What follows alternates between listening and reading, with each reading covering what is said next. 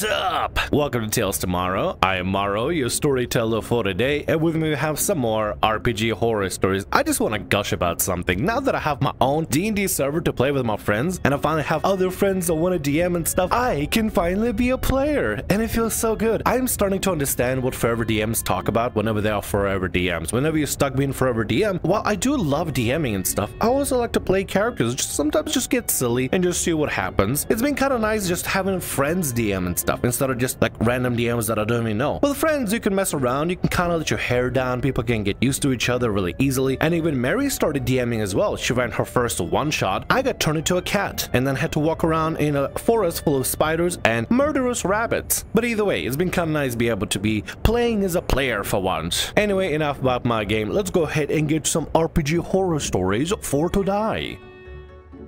Paladin tries to make me screw a corpse. First post for me on the sub, so I'm going to keep it short. Slight essay warning. It was my first time properly playing D&D through D&D Beyond, and honestly it was going quite well. The party was rarely ever in the same session all at once, time zones and stuff. For the session in question, it was a human paladin, problem player, and half-elf druid, me. We went into a cave to mine incendium and such for a fetch quest. In the front of the cave was a dead goblin. There was a whole cult storyline about to happen. It was the DM's way to hint towards it.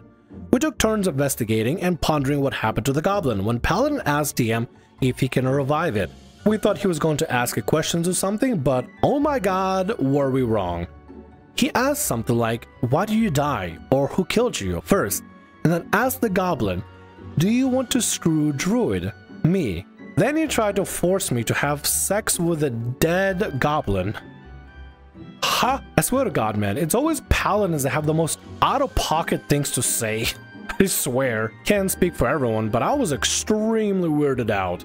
DM wanted to know what he was trying to do, so he let him roll a 2d100, and only if both were 100s, he would allow it. DM, this is not something you should be allowing. No, you shouldn't be even letting the player roll for it. You know what you do? You say, no, I'm not gonna have you force somebody else to have sex with a dead goblin. If somebody wants to do something gross or make somebody else do something gross, they'll make everybody at the table feel very uncomfortable. You tell them no, it's not gonna happen, and for them to knock it off. Simple as that. He rolled quite bad, and DM made him do some silly things. I couldn't remember. He kept talking about it and wanted to force me to screw a dead goblin.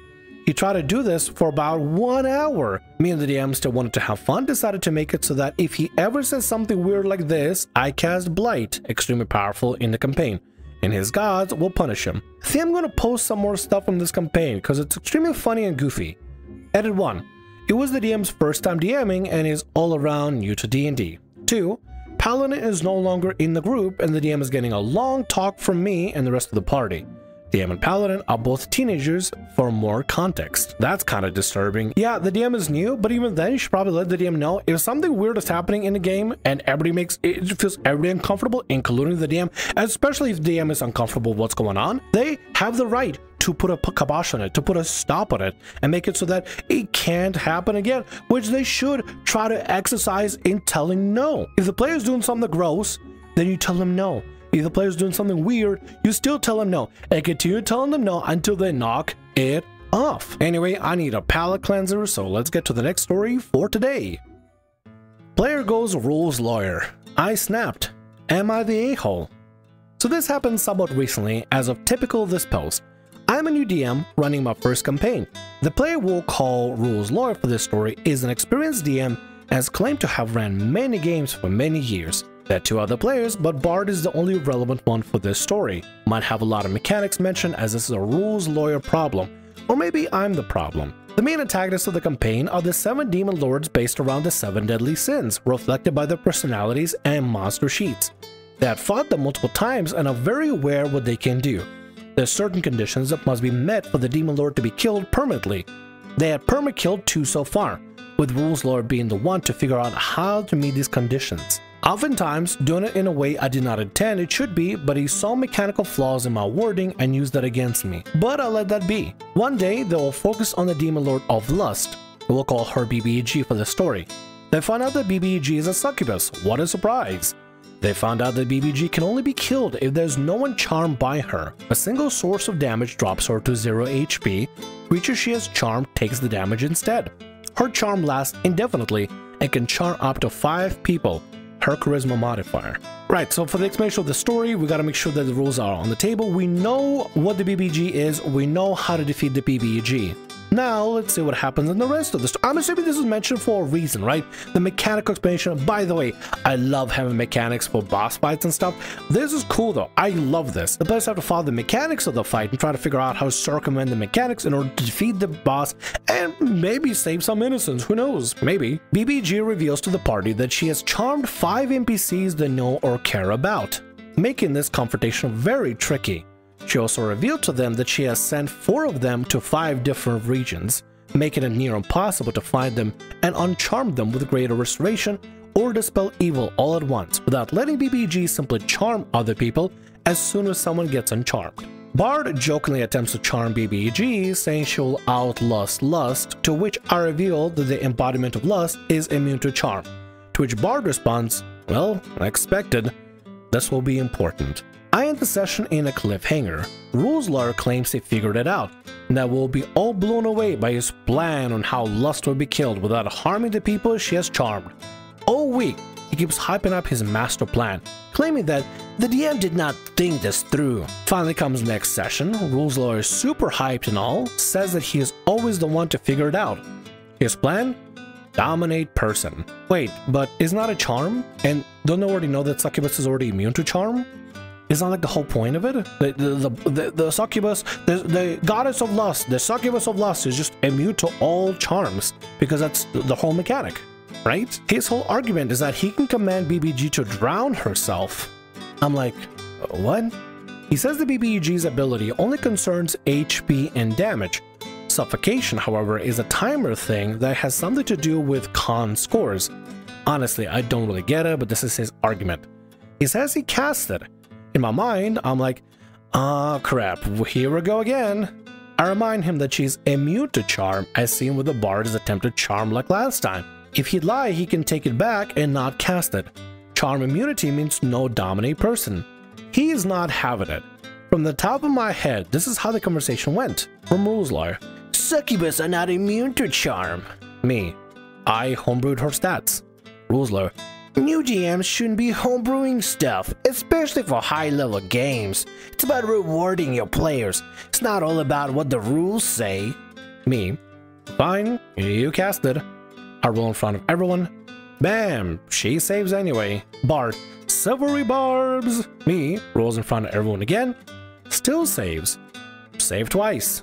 Now let's move on. This comment about new DMs not being able to homebrew, yes, you can homebrew. You are allowed to homebrew, especially if it's a BBEG, one of the 7 unique BBEGs. There's nothing wrong with homebrewing special features for your boss. Specifically, if your boss is part of that 7 deadly sins, the one represents lust, that's a succubus, and can be charmed. If the whole shtick is to be able to charm others, that obviously makes sense that they will have some sort of a counter charm or be immune to charm in general. There's nothing wrong at all in the slightest to adding these sort of special unique traits to your boss characters. And for the guy to complain the DM should just reward the player, you should be rewarded after you figure out how to do stuff. Part of the reward is working through it. If you get everything just served to you on a silver platter, there's no satisfaction from it. Or at least the reward just feels meaningless at that point if you could just circumvent everything. The enemy is immune to charm. You're charmed anyway. Oh, they're charmed now apparently. That's not how it works. Besides, having immunity to charm is not really overpowered in this sense. You could do other things as well. You have to really think about the concept, the mechanics. You know what you still could also do? Stun, grapple, incapacitate, paralyze. Literally every other condition, because they're not immune to those conditions, I don't think. Now, Ruleslayer has tried and succeeded pulling off shenanigans like this before. I, being a new DM, just assumed he knew better and went along with his arguments on how things should work. As the campaign goes on, I slowly realized Ruleslayer is misinterpreting many things, or straight up wrong about it. So I can't just let it be this time. Plus another player, Bard, did not get past BBG's charm immunity, so it'd be unfair to let it work for Ruleslayer. Ruleslayer decides to keep attacking the BBEG, prompting her ability to make her charmed targets take the damage instead, putting NPCs alike at risk. Bard is like, WTF? He just keeps saying things like, We are being railroaded. This is what a railroad looks like, and it's what the DM wants us to do. No other solution. He also says stuff under his breath the whole time like, new DM plus homebrew equals mess. I try to ignore it, but everyone has their limits. Ask him, is there a freaking problem? He then erupts in reply, and I'm paraphrasing because I don't remember every word he said in this long rant. Succubus aren't even supposed to be immune to charm. I'm being punished for thinking outside the box. I figured out how to solve your stupid boss fight in a different way than you planned. But of course, being inexperienced, you choose your plans over agency. Now my response probably wasn't the best, but I was pissed. I'm the freaking DM. What I say goes. And I say session ends and you're booted. He stormed out after he throws a bunch of insults at me and my game. It hurt, honestly. If the enemy you're fighting is immune to charm and you're trying to charm them, that's not you thinking outside the box.